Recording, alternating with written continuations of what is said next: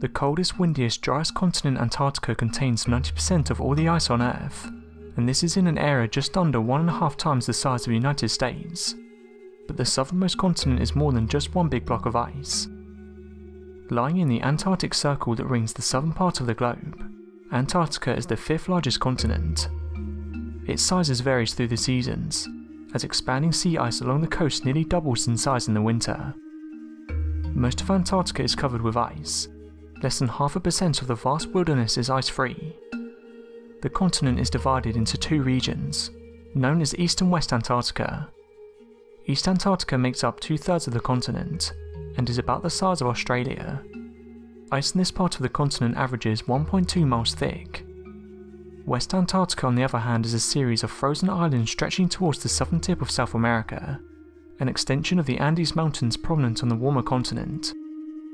The 2 regions are separated by the Transantarctic Mountains, a range that stretches across the entire continent, although sometimes covered by ice. Scientists believe a massive object that could change our understanding of history is hidden beneath the Antarctic ice. The huge and mysterious anomaly is thought to be lurking beneath the frozen wasteland of an area called Wilkes Lake. The area is 151 miles across and has a minimum depth of 2,700 feet. Some researchers believe it's the remains of a truly massive asteroid, 2 times larger than the asteroid that struck Mexico and wiped out all of the dinosaurs. If this explanation is true, it could mean this killer asteroid caused the Permian Triassic extinction event, which killed 96% of Earth's sea creatures and up to 70% of the vertebrate organisms living on land.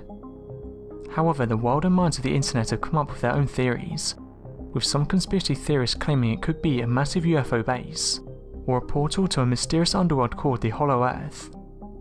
This Wilkes Land gravity anomaly was first uncovered in 2006, when NASA satellites spotted gravitational changes, which indicated the presence of a huge object sitting in the middle of a 300-mile wide impact crater. However, the scientist who first spotted the anomaly believes it's actually evidence of a massive impact crater. But what do you think? Are there secrets in Antarctica that we are not aware of? Let me know your theories in the comments.